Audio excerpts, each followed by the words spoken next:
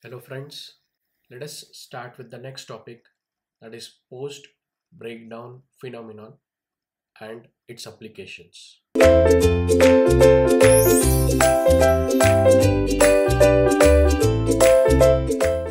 understand this post breakdown phenomenon, I am again considering the same diagram which we considered in previous lecture. So there are two electrodes. These two electrodes are connected with the DC supply. Let us say 1 and 2.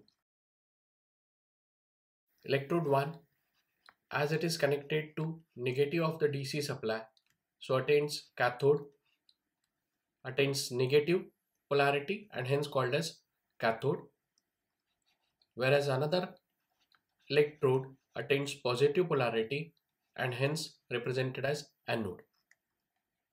So negative of the DC supply is connected to the electrode called cathode and positive of the DC supply is connected to the electrode called anode.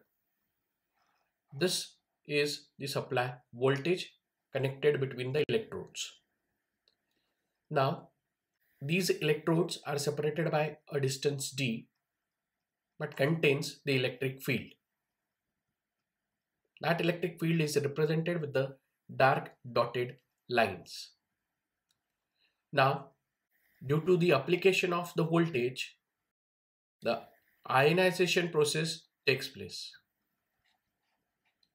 And ionization is nothing but the bridging the gap between the electrodes by the electron and protons, that is positive ions avalanche. So this particular gap is filled with the ionization so that this ionization converts the insulating gas material into the conducting gas material. Now, when this gas material conducts, the effect of that is called the post breakdown phenomenon. It means the gas breaks down. The breakdown of gas insulating material takes place, and that phenomenon is called as post breakdown phenomenon. The reasons for this post breakdown are: first, the ionization process. I am representing it as IP. Second, temperature rise in between the gap, and that tends to heat formation between the contacts of the electrode, and this heat is basically due to the friction during collision and the bombardment, that is primary ionization and secondary ionization. So this process of the application of voltage till the conduction of the gap and post breakdown, that is due to the ionization and the rising temperature, basically have the post breakdown phenomenon. Let us understand that post breakdown phenomenon. With this flowchart, we have the characteristics to understand, which is plotted in between the DC voltage which is applied and the DC current, which is between with that current, that is in terms of electrons which are present in between cathode and anode. And that current equation is already shown and derived in previous lectures under primary ionization and secondary ionization. So on y-axis we have a DC applied voltage, and on x-axis we have a DC applied current, that is DC current which is generated between the gap of the electrode. The voltage range which we are considering on y-axis is 0 to 500 volts, and the current starts from 10 to the power minus 15, 10 to the power minus 12 up to 10 to the power 3 ampere, that is up to 1000 ampere or 1 kiloampere. Now, whenever the supply voltage is given of high value, high range, the Townsend's breakdown phenomenon takes place, but it is in dark. That post breakdown yet to appear. So the discharge takes place, and that discharge, it is represented from A to B with the dotted line. After point B, as the ionization process, say primary ionization and secondary ionization process starts, hence this Townsend's dark phenomenon get converted into the glow discharge.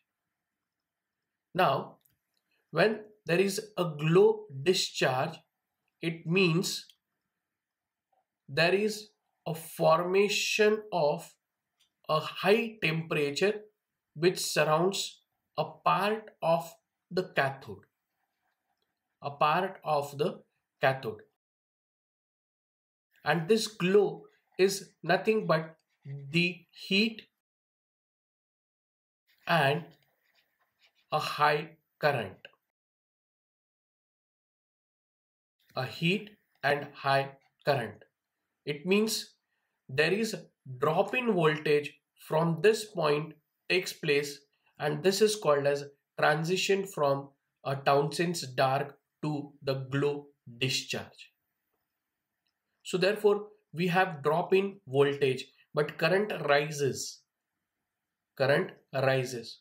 So whenever there is a glow formation, the drop in voltage is almost constant from C to D. Then at one particular point, that voltage gives a high voltage, that is a spark, and this voltage from D to E with small increase in current again drop down that voltage from E to G.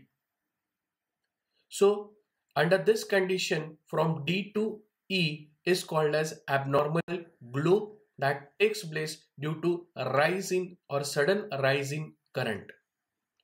And this sudden rise in current increases the sudden voltage by giving steep voltage, and then that voltage drops again due to the arc which is formed between the electrodes. Now this arc formation, it means the transition from glow to arc, that is from the point E to G. So this arc formation follows the weaker path between the electrodes, that is say between cathode and anode. Let us say between cathode C and anode A.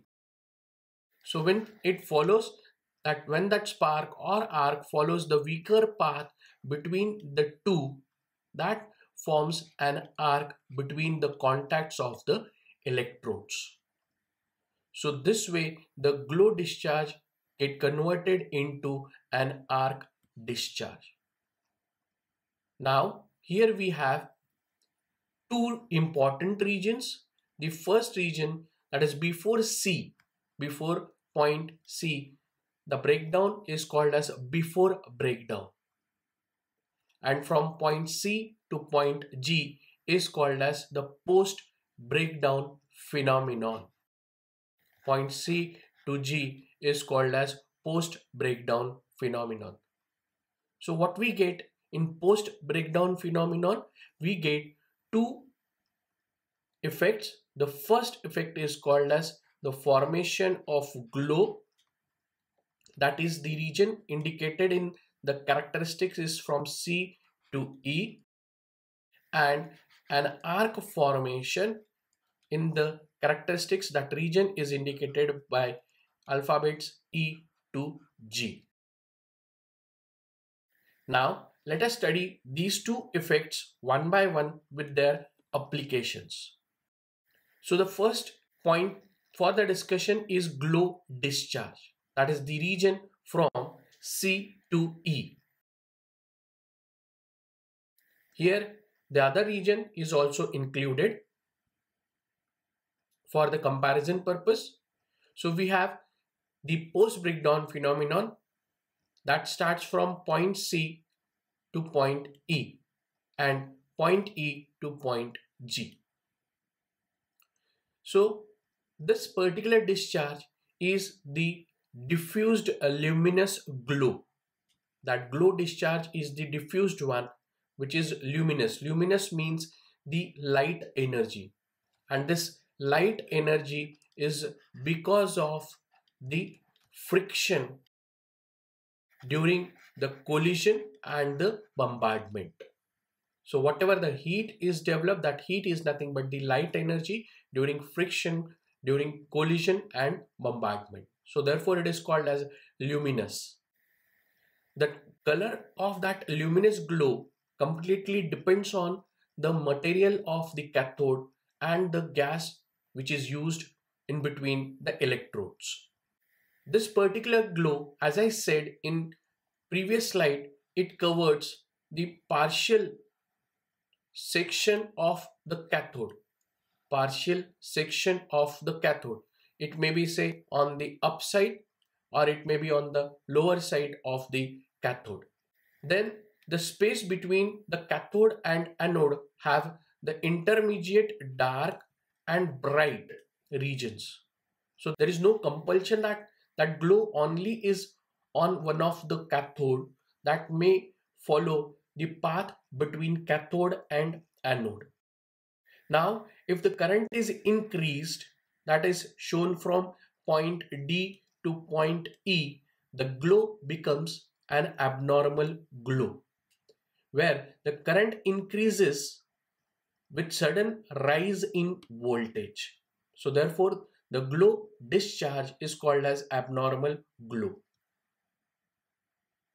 During this glow discharge from point C to point E, the voltage drop is almost constant, that is 75 volt to 300 volt, with the rising current from 1 milliampere to 100 milliampere. So this is all about the glow discharge. I just want to repeat those points, as it has that glow discharge has the diffuse luminous glow. Luminous means the light energy which is developed due to the heat, and heat is developed due to the friction, due to the collision and the bombardment. The luminous glow color completely depends on the material of the cathode and the gas which is used in between the electrodes. This glow covers the partial section of the cathode, and it is intermediate bright and dark region between cathode and anode, not continuous. If the current increases suddenly, that gives the rise in voltage, and therefore that is called as abnormal glow. This particular voltage drop is almost constant from the range of 75 volt to 300 volt, with a current range from 1 milliampere to 100 milliampere. Now let us understand the applications. As this is the glow formation, that glow discharge can be used in the cold cathode gaseous voltage stabilizer tubes, which are also called as VR tubes. That is also used for the rectification purpose. Then in the relaxation oscillator, it can be used as a relaxation oscillator, and it can be used as an amplifier that amplifies the signal. Now let us understand second discharge, that is arc discharge. Again, we are considering the same waveform. From point C to E is also indicated in that, and E to G is basically the arc discharge. So this region is E to G for arc discharge. Here, during this arc discharge, the current increases from 1 ampere and more, and the voltage drops. Now as this particular current is nothing but the short circuit current. And this short circuit current basically drops the voltage because of the increase in current value. So as current rises, the voltage drops. So this current increases to 1 ampere and the voltage drops to say 20 to 50 volt. This particular region is again luminous but noisy, and that noisy means we may have the like a corona effect. So luminous means light energy, and there is a sound which comes out from that, and therefore we have the hum or effect can be audible. That particular effect is audible. So luminous means visible effect. We can say that this is visible effect, and noisy means the effect is audible. The current increases in between the two electrodes from the range of 1 kiloampere to 10 mega ampere per centimeter square. At the same time, during friction due to collision and bombardment, the temperature also increases from its normal say temperature of 1000 degrees Celsius to several thousand degrees Celsius. This particular discharge contains a very high density of electrons and positive ions, because now that particular gap is completely filled with the electrons and positive ions, and therefore that arc is called as arc plasma. So the density of those electrons and positive ions between the two electrodes is more, and hence it is referred as arc plasma. This study of the arc and its effect is very important during the study of the circuit breakers and the other switches where the arc forms, that is during connection and disconnection. And there is a rise in temperature, and therefore we have the high intensity light source. So high temperature and high intensity light source can be called to this arc discharge. So based on that, we have the application. First, welding and cutting of the metals. When we have to cut the metals, we can use it as a welding or maybe cutting.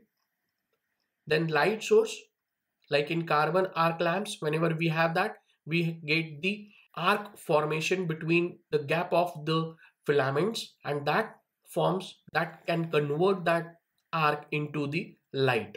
So that becomes the light source. This high temperature plasma that can be used for the generation of electricity in magnetohydrodynamic. That also can be used for the generation of electricity in nuclear fusion processes.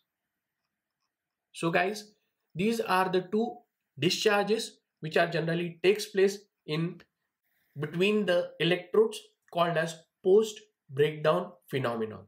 So this is what the post breakdown phenomenon with their applications. That's all with this topic. So thank you guys.